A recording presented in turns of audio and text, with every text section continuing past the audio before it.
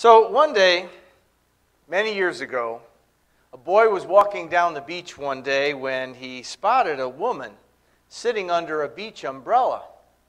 So he came up to the woman and he asked her, "Are you a Christian?" And the woman said, "Yes." So then he asked her another question. Do you read your Bible every day?" And the woman nodded her head, "Yes." So he asked her another question. And do you pray regularly? And the woman said, "Yes." So then he was ready to ask his final question. "So, will you hold on to my quarter while I go swimming?" I like that. He had determined that if she's a Christian, if she reads her Bible every day, if she prays regularly, then she can be trusted with his quarter. And I think he's right. Disciples of Jesus who are committed to prayer and Scripture should be trustworthy, right? They should be good. So today, as we continue our series on discipleship, I want us to continue to explore some of the essentials for disciples. So far, we've looked at a couple of them in the last couple of sermons. One of those essentials was that we're characterized by love. Disciples of Jesus are to be characterized by love. The other essential we've covered so far is that disciples of Jesus are devoted to Jesus. And you can see why those two things are so important, right? Loving God and loving others, the most important commands of Scripture. And Jesus is our everything, like we looked at last week, right? He is God in the flesh. He is the Messiah. He is our Savior and our Lord. And His gospel is what saves us. The good news that we're saved by grace through faith. Today I want us to focus on why the Bible is essential for disciples of Jesus. So over the years, I've heard people say that the Bible is God's love letter to people.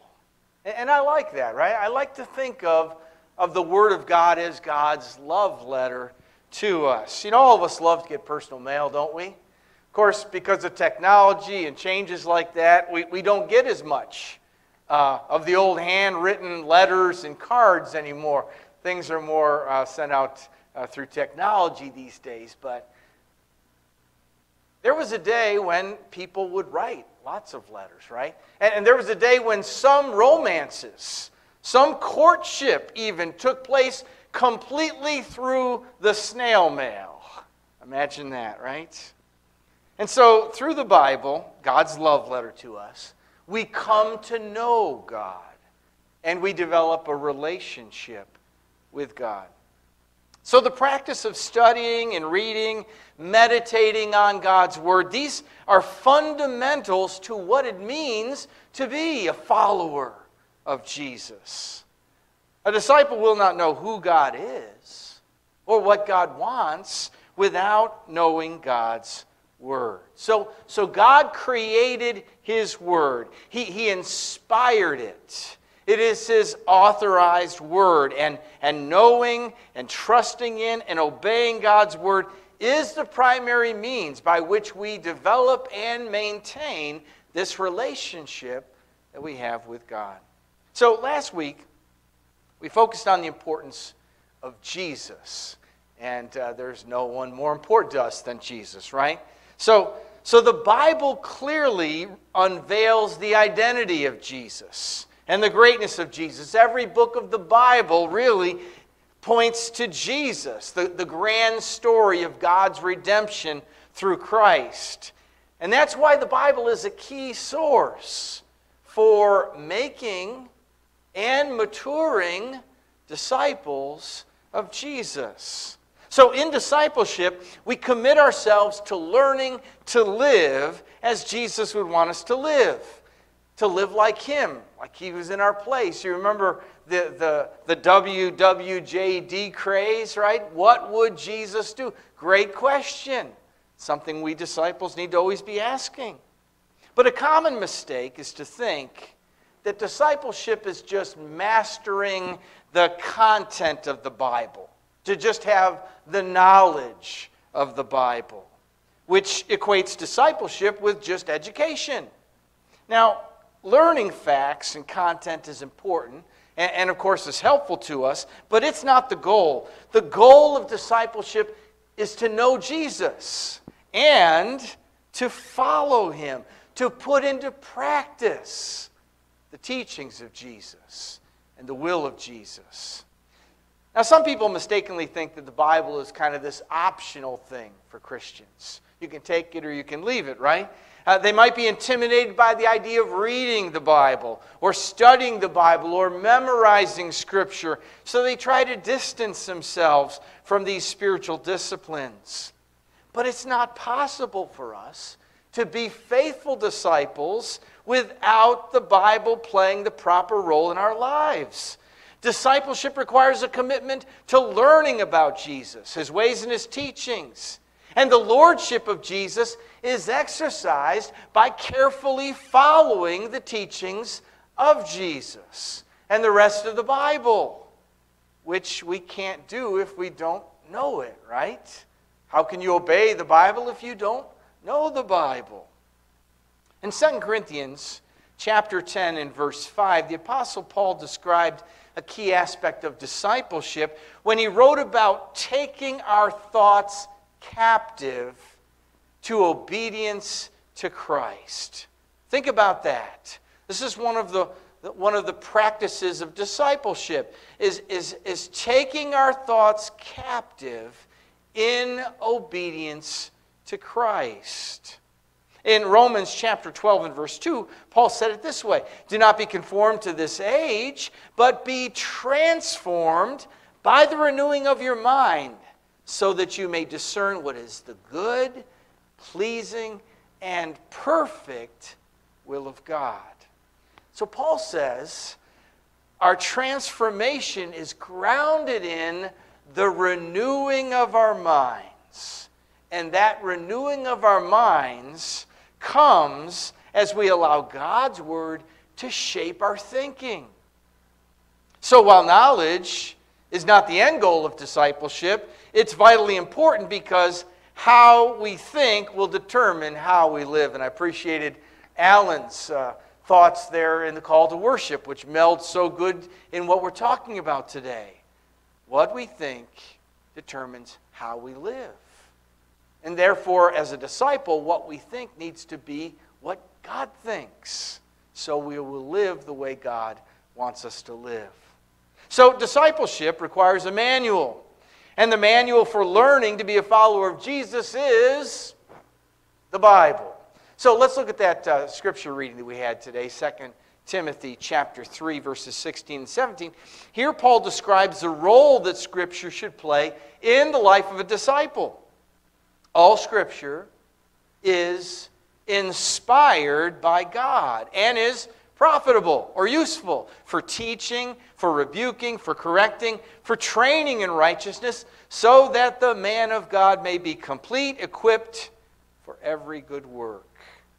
So Paul declares all Scripture comes from God.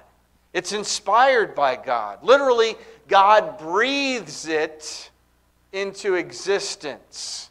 He inspires it and breathes it into those human authors who spoke it and who wrote it down for our use.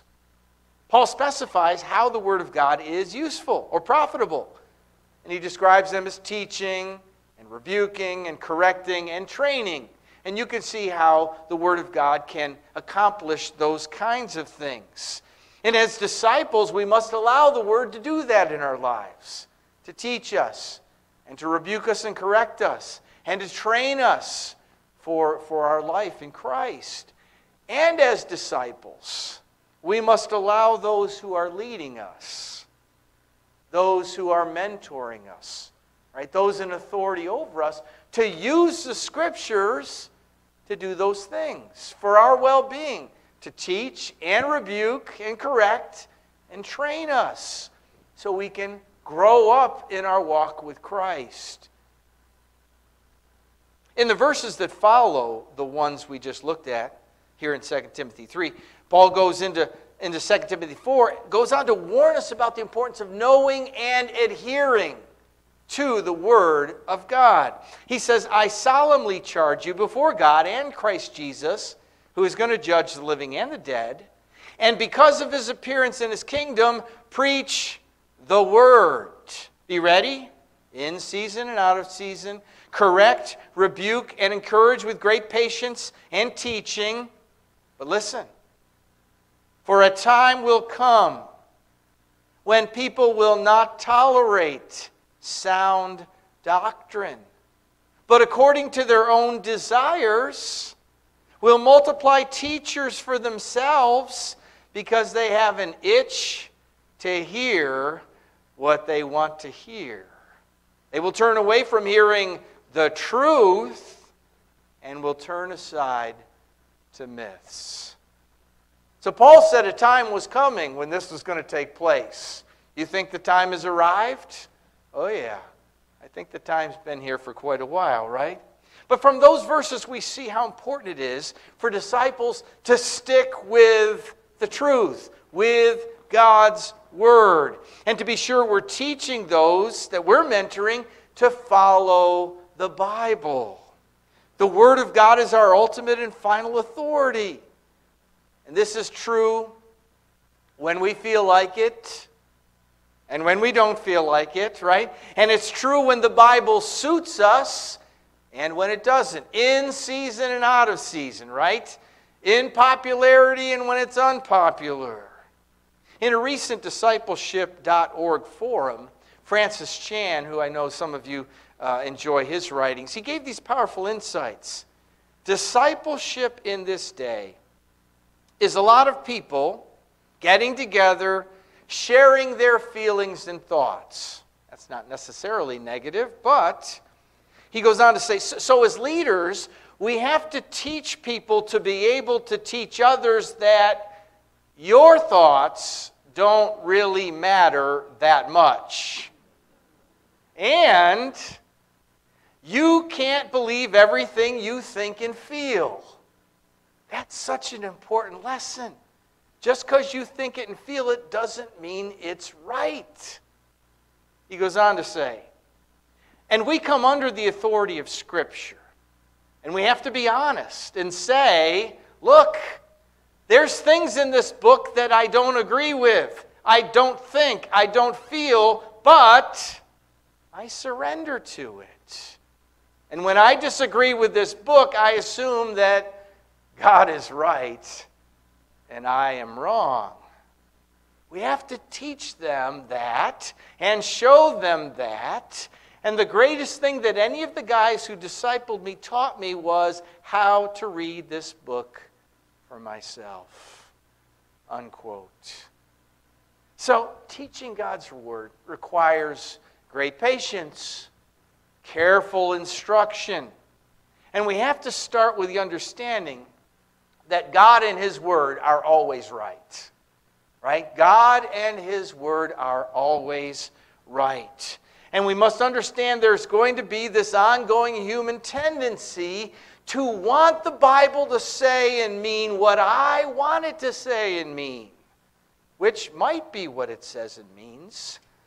But on the other hand, it might not be what it says and means, right? So some of the best safeguards against mishandling or misinterpreting the Bible are these. One, when you study the Bible, let the Bible interpret itself, right? Let the Bible interpret itself.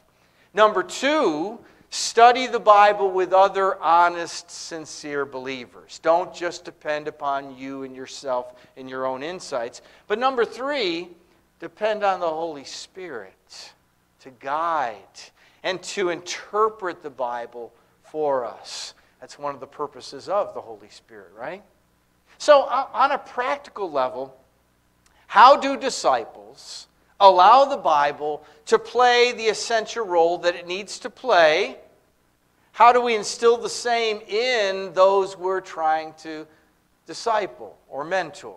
Let me just give you two things quickly. First, I want to encourage us to make a commitment to study the Bible with other disciples in Bible classes or in small groups. And so, you know, here at Wetzel Road, we try to offer lots of different experiences for Bible study.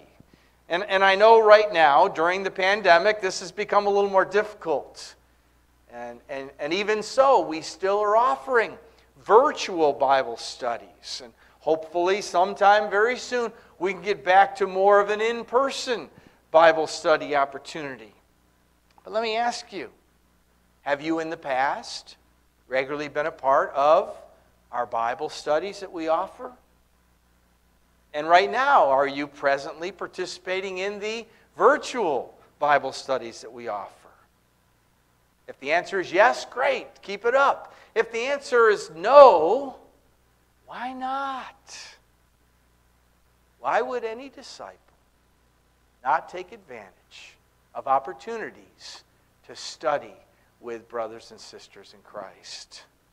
Secondly, I want to encourage us to make a commitment to spend some time in the Word of God daily or on a regular basis. The Bible supplies the nourishment for our souls, right? It is our spiritual food.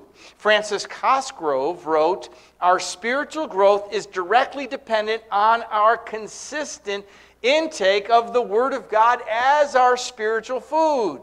Now, where do we get that idea? We get it from the Bible.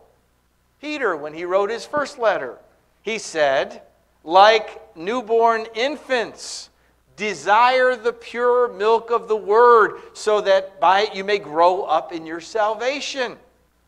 Other verses talk about the meat of the Word of God. So regularly we get this idea that the Bible is our spiritual food.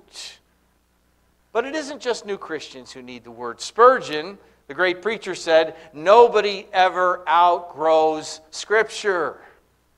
He said, "The book widens and deepens with our years," and it does indeed. George Mueller said, "The vigor of our spiritual life will be in the exact proportion to the place held by the Bible in our life and in our thoughts." So Francis Cosgrove, in his book on the essentials for discipleship, gives these 5 ways. He says there are 5 ways to get into the Scriptures so that the Scriptures can get into you. I like that. 5 ways to get into the Scripture so the Scripture can get into you. And the first way is hearing the Bible. So faith comes by hearing. Hearing by the Word of God, Romans 10:17. And most of you know that the websites that you can go to that have Bible on it, or the apps on your phone that have the Bible on it, you can choose to have it read to you, so you can hear the Word. We used to have it on cassette tape or CD, right, to be able to hear the Word. And maybe you have those and can use those. But hearing the Word is a little different experience, isn't it? Have you ever been listening to the Word and say, "I'd never heard that before. How did I miss that in all my reading," right? I'm an auditory learner, and so it's very helpful for me to hear, because I learn a lot better that way. So number 1 way for the Bible to get into you is to hear the Word. The second way is to read the Bible. "Blessed is the one who reads aloud the words of prophecy. Blessed are those who hear the words of this prophecy and keep what is written in it, because the time is near." Revelation 1 and verse 3. When Paul wrote to Timothy, his son in the faith, he said to him, "Until I come, devote yourself to the public reading of Scripture," to exhortation and to teaching.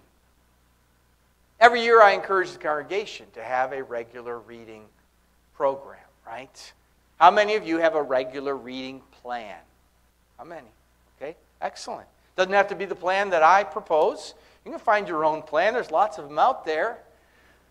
But having a reading plan gives you some structure and direction. You know where you're going. This flip open the Bible and let it flop wherever it may is not a good reading plan, really, right?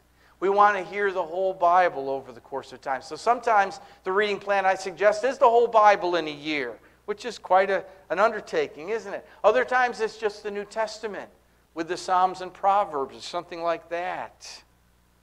But regular reading is so important. So we can hear the Word to get it into us. We can read the Word to get it into us. And then number 3, we can study the Bible. And you know the Bereans were held up as such a good example because they studied the Word, right? There in Acts 17, the people here in Berea were of more noble character than those in Thessalonica, since they received the Word with eagerness and examined the Scriptures daily to see if these things were so. And Paul charged Timothy with the words, "Be diligent to present yourself to God as one who is approved, a worker who doesn't need to be ashamed, who correctly teaching the word of truth." Some translations say, "Study to show yourself approved." And so the study of the Bible helps us to correctly handle it. So study is different from just hearing and reading, because in study we try to dissect and investigate to understand the Word better. And as we study, we might ask ourselves simple questions like, is there an example for me to follow in this thing that I'm reading and studying? Is there a command for me to obey? Is there an error for me to avoid? Is there a sin for me to renounce? Is there a promise for me to claim? Is there something this text teaches me about God that I need to understand? Of course, the most important question of any Bible study is, what does God want me to do with it? How do I put it into practice? How do I obey it? Because as James reminds us, it's not just hearing the Word that matters, it's doing it, right? Doing the Word of God. James 1:22. So we can hear it, we can read it, we can study it. Number 4, we can memorize the Bible. Psalm 119, verse 11. "I have hidden your word in my heart so that I might not sin against you." The ESV says stored. And the CSB says treasured. "I have stored your word in my heart. I've treasured your word in my heart. I've hidden it there that I might not sin against you." And so we store it there through memorization. You know, the more Scripture we have fixed in our mind, the more tools available to the Holy Spirit, right? In order to help us in those moments of temptation, or to help us in those ministry moments where we need a word from God to guide us or to teach someone else. You remember how Jesus quoted Scripture when he was there with Satan? He didn't pull out his Bible and say, let me turn over to... It was up here. It was in here, right? And it worked. He won the battle. And the final way, so hear the Word, read the Word, study the Word, memorize the Word. Number 5, meditate on the Bible. Meditation is simply reflecting on what you have in your mind. It's taking that Scripture and trying to think through it over and over, and try to figure it out, and just meditate on it. Think about it. And my favorite verse on the power of meditating is Psalm 1. And you probably like this one as well. "How happy is the one who does not walk in the advice of the wicked, or stand in the pathway of sinners, or sit in the company of mockers. Instead, his delight is in the Lord's instruction, and he meditates on it day and night. He's like a tree planted beside flowing streams that bears its fruit in season. Its leaf does not wither. Whatever he does prospers." How's that for an amazing and wonderful promise? The person who takes God's Word in, meditates on it, is guided by it, has all the nourishment, strength, and health that we need for our spirit. So in summary, a disciple of Jesus is someone who takes in the Word of God on a regular basis, right? Reading, hearing, studying, memorizing, meditating on. And one of the things we always should remember is anytime we open this book, we're on holy ground. This is the Word of God. This is God's love letter to us. And that's holy. A man named J. Wilbur Chapman offered this simple plan to follow when handling God's Word. These 4 simple things. Number 1, study it through. Investigate some of God's Word every day. Number 2, pray it in. Ask God to help you understand it and apply it. Number 3, write it down. When you learn something, jot it in the margin of your Bible or put it in your notebook if you have a notebook journal type thing for your study, right? Write it down and work it out. Put it into practice. 4 simple steps. Study it through, pray it in, write it down, work it out. It's impossible to overemphasize the importance of the Bible in the life of every disciple for our own personal growth as a disciple and for our ability to train others in a disciple-making way. So, your word is a lamp to my feet and a light to my path. Psalm 119, 105. So let me ask you, how are you doing as a disciple with regard to handling the Word of God? How are you doing? Are you giving enough time and effort to read it, study it, and obey it? Share it with others? I hope so. If not, repent, right? And begin to do what God wants you to do. But if you aren't yet a believer in Jesus, if you aren't yet a disciple of Jesus, one of the best places to start is with the Word of God. Start reading it and go to one of the Gospels. Maybe start with Mark or John and read. I guarantee you, if you read the Word of God, it will lead you to faith and faith in Jesus and a desire to become one of His followers.